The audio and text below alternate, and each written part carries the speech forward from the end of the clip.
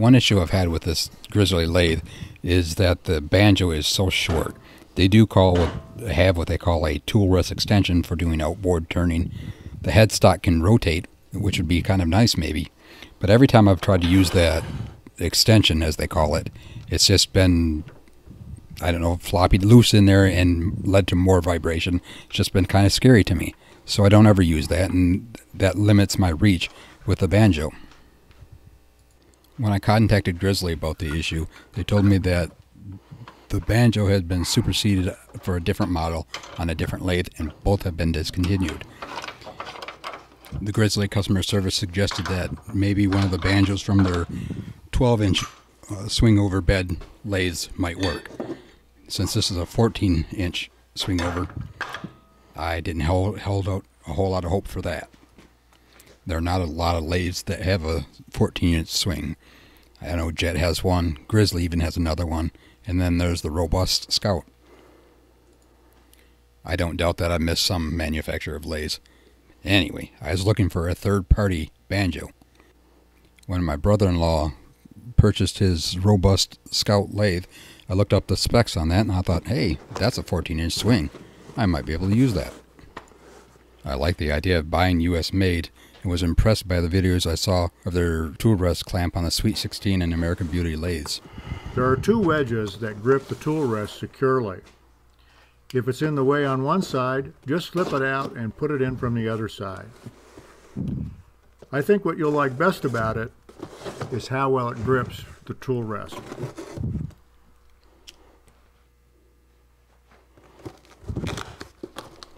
In the Grizzly banjos, sometimes the tool rest would shift and it didn't seem all that secure. It has a plastic handled tool rest clamp.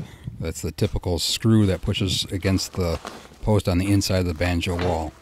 More about that later.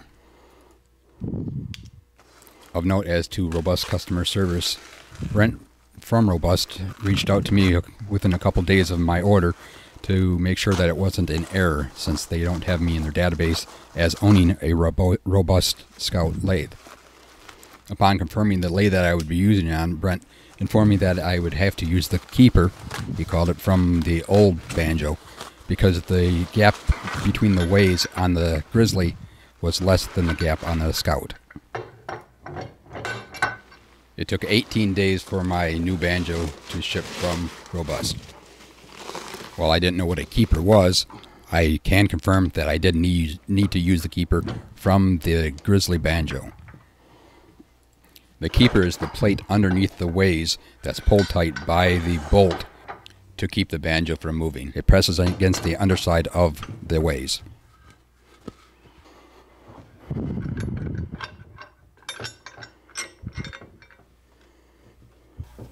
Okay, here's the problem. So this is on the old banjo. That plate right there.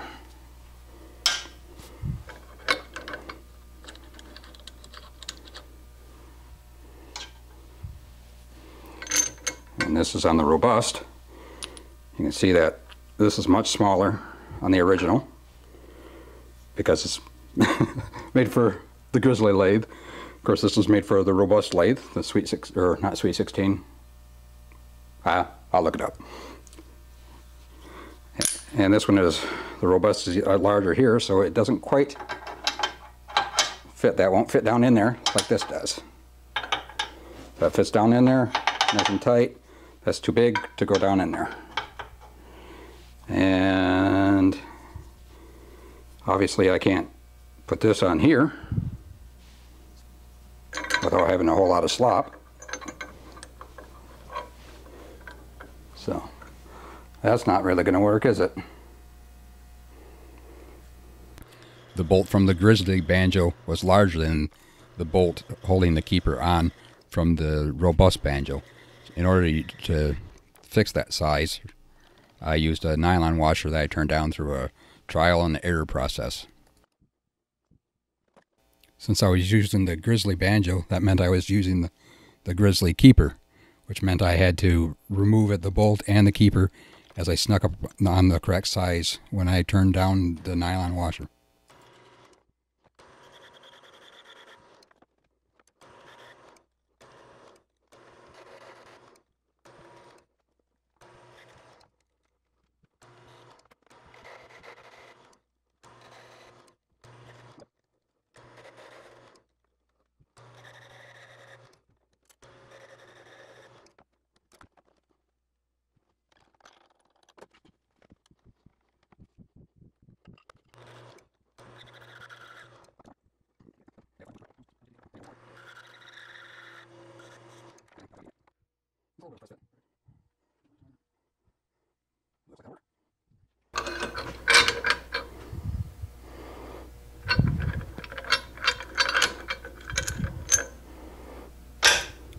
I press the nylon washer into the Grizzly keeper, then both onto the keeper bolt of the robust banjo. I put a steel washer under the keeper so that the keeper nut did not press the new nylon spacer through the keeper, because that hole was larger. Then I had to take it all back apart because I remembered that the keeper goes under the bedways. I didn't want to have to fight with the Grizzly's tailstock.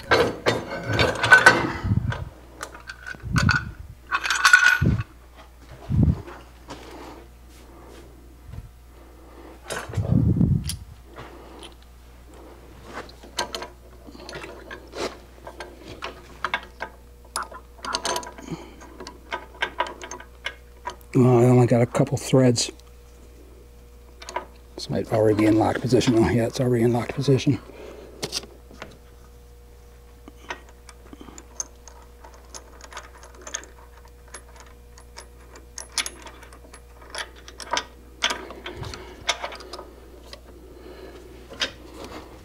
I was ready to test the new banjo. Then I found out two things: that the Scout banjo does not use the same clamping system as the robust other lathes, and that my tool rest posts were too small.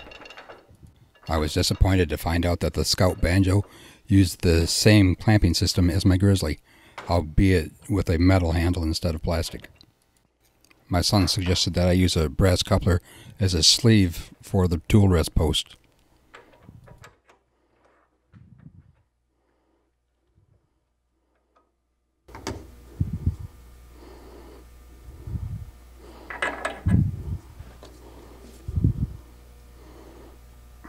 We use a tool rest locking hole to mark on the brass spacer where we need to drill the hole for the tool rest locking screw to go through. Easy for you to say. I clamped the brass spacer into the banjo, and my son, not trusting his dad to drill a straight hole, decided he would drill it.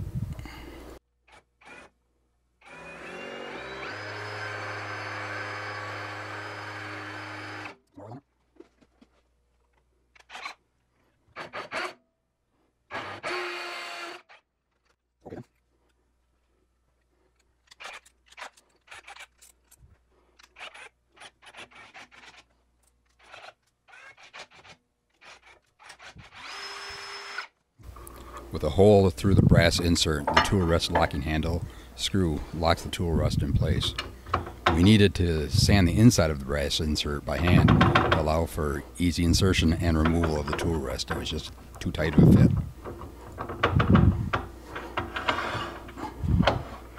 Does the other one go down in it? What other one? The other rest. I don't know.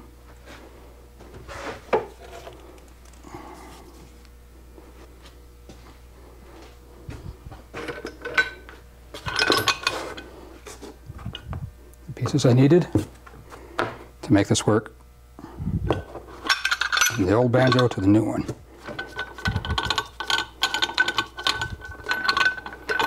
The tower section of the robust banjo is taller than the tower section, that's what I'm calling it, of the Grizzly banjo, so not all of my tool rests were able to be used if I wanted them to be below or at center line.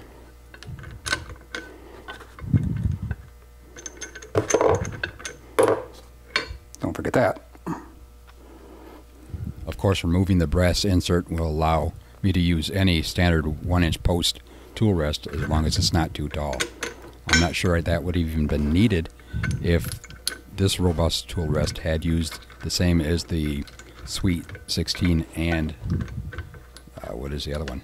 Oh, American Beauty locking system.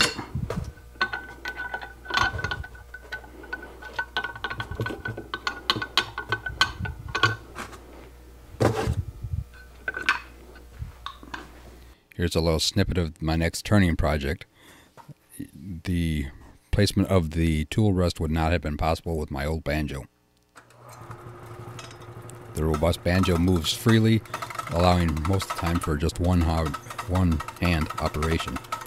I would give the banjo an A-, and that's only because when you're using the tool rest locking screw, sometimes that handle gets in the way.